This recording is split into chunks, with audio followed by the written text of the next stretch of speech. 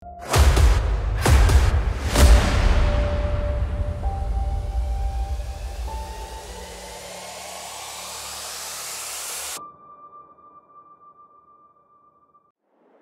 and welcome to Farming Simulator 22 on Elm Creek. So this is a bit of a different video from what I'm normally doing with my episodes. I'm going to do a little how-to video and show you how to maximize the yield and how to get to terms with all the new features in regards to all the equipment that's been added, because it has changed quite a bit, and actually I think it's a lot better. I really do.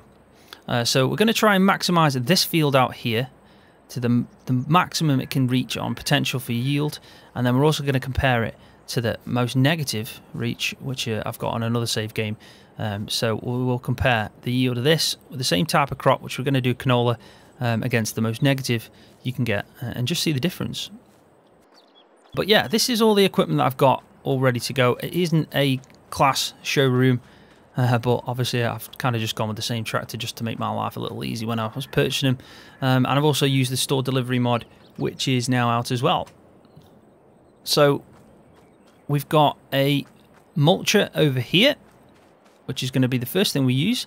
We've got a stone collector, we've got a plough, a cultivator, a roller, and then we've also got lime, fertilizer, and finally a seeder. So let's have a look at the field first. So this state is in harvested. So this is after it's been harvested, and this is what you get. So as you can see, the stubs from the crop that's left is obviously still on the ground. It's chopped it up, and this is the state of the field that it's left in. So if we just quickly go onto here, we can actually look on here. You can see that it says harvested, and also it needs lime. Pretty much needs everything. It needs ploughing and lime. So the first thing we're going to do, however, is we're going to use the mulcher, which is right at the end. Now, by using the mulcher after harvesting, you're going to increase your yield by 5%. So it's something that you should probably want to do. It's a bit different this time because obviously we need to plough as well and spread lime. Now, lime you're going to spread every 3 cycles of harvest. So every 3 harvests in the field, you need to make sure you're spreading lime. And also ploughing, if you've got periodic ploughing on, you're obviously going to need to do that every now and again. But a lot of the time, if you've not got it set off, you're going to just do it on the first go. Unless you're doing corn or a root crop, then you're going to have to plough in between every time. And that can have a negative effect if you're not ploughing after corn or a root crop, for example. But with this being, I think it was wheat. Yes, it was wheat. We don't need to make sure we plough it just because of the fact we've done wheat. We need to plough it because it hasn't been ploughed, and periodic ploughing is on, as you can see. So first thing we're going to do is going to mulch this field up, and I have just hit the grass, I know, but we're going to mulch this up. We're going to try and fly through these little bits, and as you can see there is a change in texture, and I will quickly just jump out after I've done this first row and show you. But remember, this is going to increase by 5%. And every little bit is going to add up to the end. So I'll just line myself up, I'll jump out, and we'll have a quick look. So this is what it's looked like. So all the stubs that are like the stubble that's left is now been mulched up, and is sitting on the ground. And what you'll find is we're going to basically plough that or cultivate it, depending on what you're going to do, into the ground, which is going to increase the yield. Probably give a bit of fertilizer, but it is going to add 5%. So that's 5% just there. So what I'll do, because you don't want to be watching me do this whole thing, so the video is not crazy long, I'll finish off mulching the rest of this field, and I'll cut back in when we're on to the next stage. Okay, so there you go. That's that field done, all mulched up. Quickly just going to show you in the menu where you can buy the mulchers from. So that's the mulcher there. Different sizes, all do the same thing. As you can see, it says mulchers can be used to crush the crop stubbles. I've gone for the biggest one there, just because obviously it flies through it, it's a little bit quicker. So the state of this field now is pretty much in a neutral state. There is no state anymore. So if I open up this, you can see that it still requires ploughing. But if we go back to this, you can see that the colour is completely neutral. There is no indication on the right hand side of the filters of what that means. And that's basically just a neutral state. It's no longer harvested.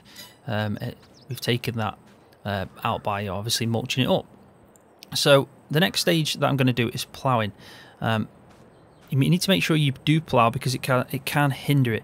I think it's minus 15% if you don't plough. So if it requires ploughing and you carry on, you're going to drop your harvest by 15%, which is obviously a big chunk. So you need to make sure that if you've got periodic ploughing on, or even if you haven't and you're doing a different crop type like corn, for example, it does require for you to plough it. You need to make sure that you're doing that, or else you're going to decrease your yield by 15%.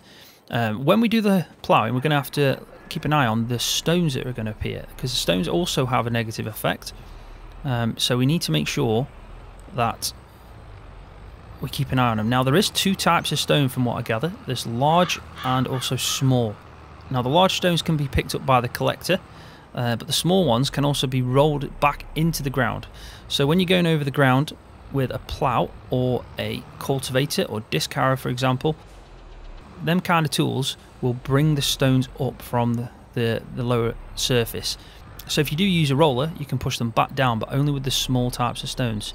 Now, I will be honest, I haven't seen a difference yet in the stone types, so I'm hoping that I can see the two types now whilst doing this, and we can give it an indication. But I'm not going to use the collector.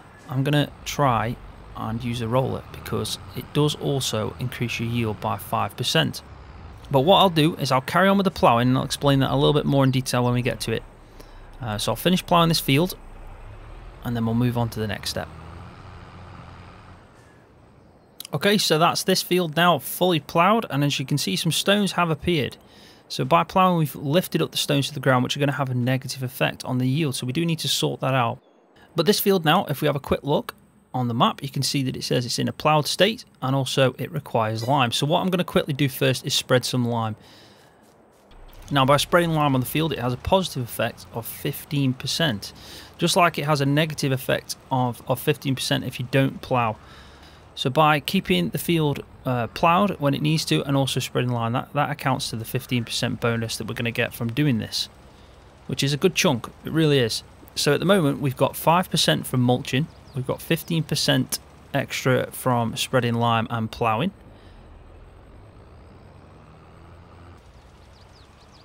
And there we go. So that's that done. The field is now ploughed. If we just quickly move this out of the way, I'll have a quick look at the field and show you. There we go. Be fine over there. And the stones are still there. You can just quite make them out over here. There's some stones there. They have gone a bit camouflaged, but they are there definitely. Just make them out in the distance there. So now it's gone back to a neutral stage on the field. As you can see, it doesn't say it needs lime. It hasn't got any fertilizer yet on the ground. It's completely neutral. So the next stage now is actually up to you. You can go straight to cultivating. You can even go to disc harrow. You can go straight to collecting stones, which will change the state of the field to cultivate. But what I'm going to do for the purpose of this video is I'm going to cultivate this field by using just a standard cultivator. Now, if I used a disc harrow, it would do the same job, but it increases the speed that weeds grow back into the field. So by using a disc harrow, you need to keep an eye on the weeds, because they are going to grow quicker by using that. So I'm going to use a cultivator first. We're going to cultivate this field up, and we're going to see what happens to the stones. Now, if you go over the field after you've ploughed and cultivated with, let's say, a seeder and the stones in the field, not only are the stones going to have a negative effect, but they're also going to make your maintenance level go down quicker on the vehicles, because they do damage. So I'm now cultivating. As you can see, the stones are still there, but the texture is changing, but the stones aren't removing. So ploughing and cultivating basically brings up the stones. So say this field didn't need ploughing and I'd mulched it and I was going to cultivate it, the stones would then start coming back up after I use the cultivator. So it can either be the plough or the cultivator that are going to bring them stones up to the surface, which are then going to obviously do damage to your vehicle, but also going to decrease the yield of the crop that you're going to plant in. So you need to make sure you sort that out. So I'll carry on. I'll get this field cultivated and I'll move on to the next stage. Right, so that's that done, all cultivated, and as you can see, the stones are there. Now, from my understanding, these are small stones, so these can be rolled back into the ground, which is what I'm going to do next. By rolling, you also increase by 5% the yield, so it's important that I do that next. I imagine that if you see a big stone, you'll notice it. It's a lot different. I'm hoping so anyway, but I haven't seen one yet. Nothing that indicates that these aren't small stones. But if you do see a big stone, it says that you can only pick them up with the collector over there. So you need to keep that in mind. So we'll go now, get the roller, and we'll turn this from the cultivated state into the seedbed state on the ground, but also increase our yield by 5%. So these rollers are pretty cool. Now there is two types of rollers in the menu, and I will show you that quickly. Just line this up first. Right, so if we go to the tools, you can see that there's rollers there. So these are the rollers. We've got two options.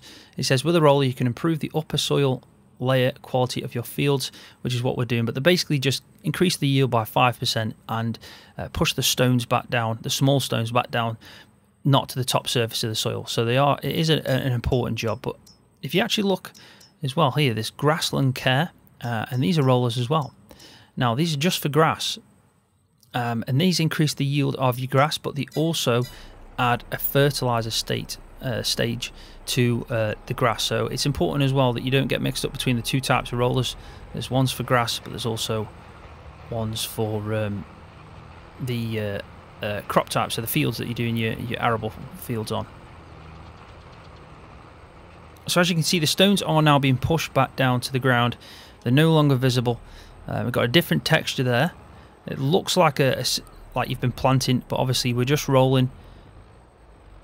But it's again another aspect to this game. So fieldwork is now definitely increased the amount of things that you can do, but also the time that it's going to take. But it will pay off. It definitely will pay off. I was a bit eager then. So yeah, it is important that we make sure that we do all this to get this maximum yield. We've already increased by what, 15% by doing lime and ploughing, and we've also increased by 5% for mulching the old crop that we harvested, so the stubbles, back into the ground. And now we're going to be increasing again by 5% by using the roller and getting rid of the stones. Keeps catching me out, that does. Okay, so that's that. We've now put the stones back in the ground. As you can see, they're no longer visible on the top surface of the soil. We've increased our yield again by another 5% just by doing that. So the next stage is to get the canola in the ground. So I'll bring up the F1 menu so you can see the type that I'm on. So I want to change it to canola. There we go. And I'll unfold, and I'll probably start from down here. And we'll have a quick look to see if it changes texture. Because it already does look a lot similar. So there is a slight texture change there. It's not 100% visible, but you can just see it. It's like a little bit darker. The gaps are, I think the gaps are slightly wider, but that is difficult to see, but there is definitely a change there. And as you can see, I think the roller's got a little bit more depth in between the gaps than what the planter has or the seeder has. So it is pretty difficult to see, but it can be done.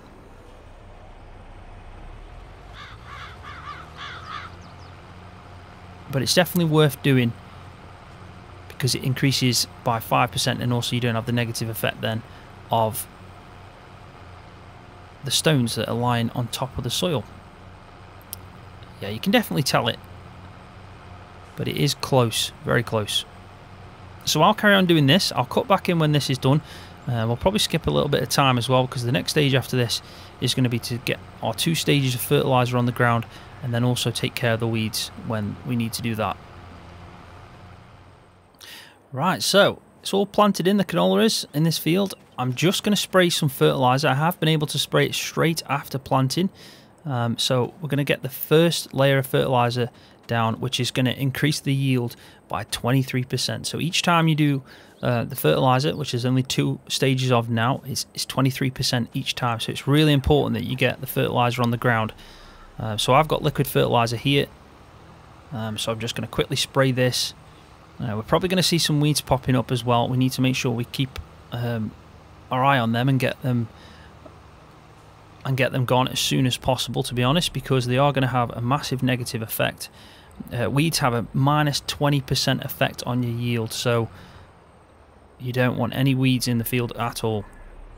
But luckily we're going to have quite a bit. I have noticed as well that if you look in the filter stage on the growth, there is a lot more now. There's a lot more growing stages, as you can see. So you're going to have a lot of chances there to get fertilizer on, to get rid of weeds as well. So it's not as difficult now. We're nearly done this. I will be changing this over to herbicide at some point as well. There we go. Job done. So we've got 1 stage of fertilizer on the canola field. We've pretty much maximised everything. So to recap what we've done so far, we've mulched it, which has increased the yield by 5%. We then ploughed and spread lime, which increased the yield again by a further 15%. We then cultivated it, which obviously brought up the rocks, the small rocks on the ground that we then put back into the ground by getting a roller, pushing them back in, which increased the yield by 5% by using the roller. And then we've just planted in the canola and spread our first layer of fertilizer, first stage of fertilizer, which has increased the yield by 23%. So we're doing quite well at the moment. So we just need to let this canola to grow, and obviously it'll probably bring up some weeds. I'm probably going to need to change to narrow tires as well so I don't do any damage, because that would be really bad. And then we'll get another layer of fertilizer on the ground, but we'll also get rid of the weeds, and then we should be ready for harvest. Right, so welcome back. It's now October, so the next month. As you can see, the canola is growing quite nicely. I've got the Fendt Favourite 515C. I've got another sprayer on the back with some liquid fertilizer in, and I'm just going through and fertilising it again. So it's only been 1 month and I'm already applying the next layer of fertilizer. So this will be maximised now on fertilizer. So it'll be another 23% on top of the original 23% we did in the previous month. Now remember to have narrow tyres on if you've got crop destruction, and it is difficult to see where you've done. So I think the best bet here is to just, with it being a small field, I know that I'm going to just go to both edges and I'll be fine. But yeah, it's pretty much near impossible. When GPS comes out, this will save this issue. But until then, you're just going to have to try your best with the lines. Right, so that's that done. As you can see, it's growing. It's got probably further on in the growth stage. It's a little bit around the middle now. And the fertilizer is maximised at its highest level. So all we need to do now is keep an eye out for the weeds, make sure that we get rid of them. I will be using the same piece of kit that I've got now, so I do need to go and empty out the liquid fertilizer. I'll quickly just do that and then drop in some herbicide, which I've got just here, and then we're ready to go. And there we go. So I'll skip through time. I'll cut back in when we're going to get rid of the weeds, probably just before harvest actually. So we planted the canola in September, so we're probably looking for an August harvest. So we'll try and come back a couple of months before. We'll keep an eye out for it. We don't want the weeds to grow back, and we haven't used a disc harrow, so I'm hoping they don't grow back too much. So I'll skip time and I'll cut back in when we're about to finish off. Right, so it's now February. You can see that the weather's changing. Bit of snow. The texture of the grass has gone a little bit paler, looking like it's less healthy. Obviously a lot less nitrogen in the grass itself. And the crop itself is looking pretty good. We haven't picked up any weeds yet, but what we need to make sure is, if we have a quick look on the crop calendar, we planted the canola in September. So we're probably going to harvest around August. So I'm going to have a quick look at June, make sure there's no weeds, but the most important thing is there's no weeds the month before it goes into harvest, because if we get, say there's weeds in July for example, I get rid of them there, it's then going to change over to August, ready to harvest with no weeds before, so we don't have the negative effect, which is 20%, and we don't want that 20% hit. So I'm going to cut back in just before, probably a couple of months before, have a check when the weeds are, but we need to make sure we hit them at the right time so they're not there when we're about to turn over to ready to harvest. Right, so it's June, and as you can tell, the canola is growing really well, and I've still not got any weeds, so we do need to keep a close eye on this, because if they come within the next month in July and we harvest in August, we need to make sure that we get rid of them then. But if they don't appear in July, then we shouldn't have had any weeds for when I expect it to be ready to harvest, which is in August. So we can change over to the next month because there isn't any weeds right now. As you can see, if I just quickly go to this menu, you can see that it just says fertilized. There's no weeds, so that is a nice bonus at the moment. So I'll skip over to the next date and I'll cut back in and we'll have a quick look at how it's looking then. Right, so it's July and we've still got no weeds, which is pretty interesting. Now I don't know if it's something that we did to stop the weeds from coming. I'm not 100% certain, but right now, following the method that I've done, there has been no weeds in the canola field, and I have checked my settings to see if weeds are on, which they are, and I'll just quickly show you that. So if you go down to here, where is it? Weeds, there we go. So weeds is on, lime required is on, field stones are on, periodic ploughing is off, but that's because I needed the field. It needed to be ploughed anyway, so I didn't need to turn that on. So far, so good. So I'm expecting us to go into August, and it should be ready to harvest without any negative effects at all.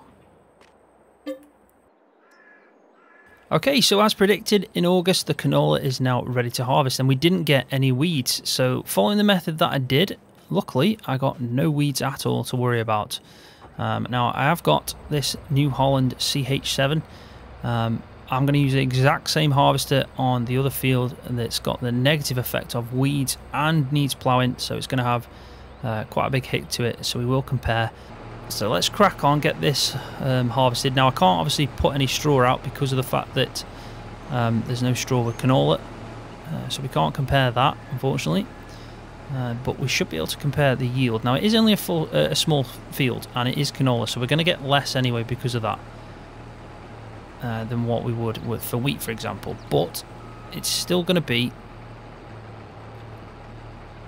a much higher yield than what we would have got with canola if we hadn't done all this prep for the field to increase to the maximum we can with this size field anyway.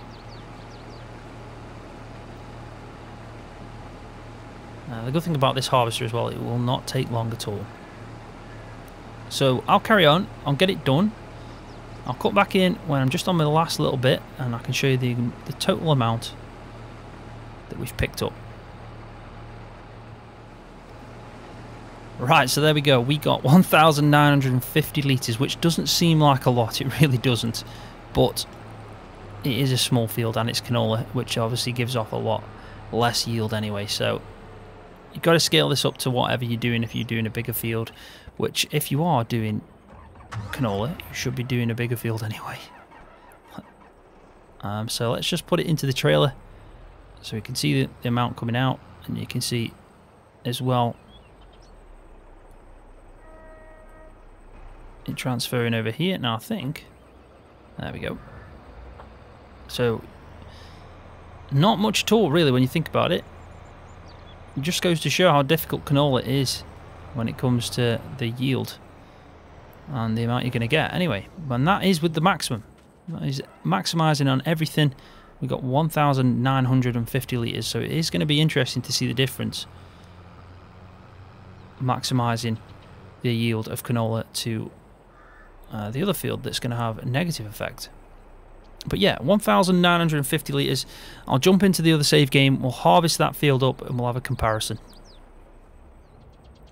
Right, so now we're in a field that's in a lot worse state. As you can see, there's weeds. The canola's ready to harvest. It's at 0% fertilized. If I quickly just show you in the map, you can see that it's ready to harvest.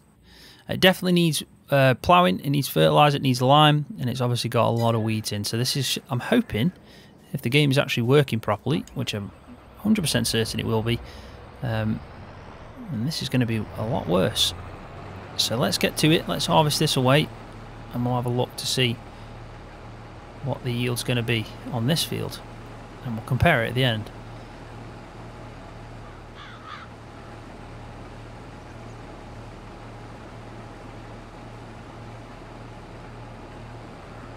Right, so there we go, and as you can see, I don't know if you can make it out in the bottom right corner, it's a lot less. So that's 1,135 litres of canola from this field, the exact same size field, exact same crop, but with this one having a minus 35% yield than the field that we did that had, I've worked it out to be 71% increase. So it just goes to show, and especially if you scale that up onto a big field, that does make a lot of difference. Because if you're doing a big field, a massive field with canola or any other type of crop, for example, if you're doing wheat, you're obviously going to get bigger yields anyway. So it's going to have a massive impact on your yield. So it's good to know, and going forward, I'll definitely be following this route when it comes to preparing my fields in the right way, because getting 1,135 litres of canola compared to 1,950 litres of canola with such a small field, yeah, if you scale that up to the bigger fields, it's definitely gonna pay off by doing it. So hopefully that's helped you out. Hopefully it's showing you the system and how it works with the yields, how they've changed things and added different kind of equipment to the game, and how they improve and also have a negative effect with the stones, which you can just make out in the field still on the actual yield itself. But I am going to leave the video there, so thanks for watching. Hopefully you've enjoyed it. If you have, please give it a thumbs up, and also if you're new to the channel, don't forget to hit that subscribe button for more videos just like this one on Farming Simulator.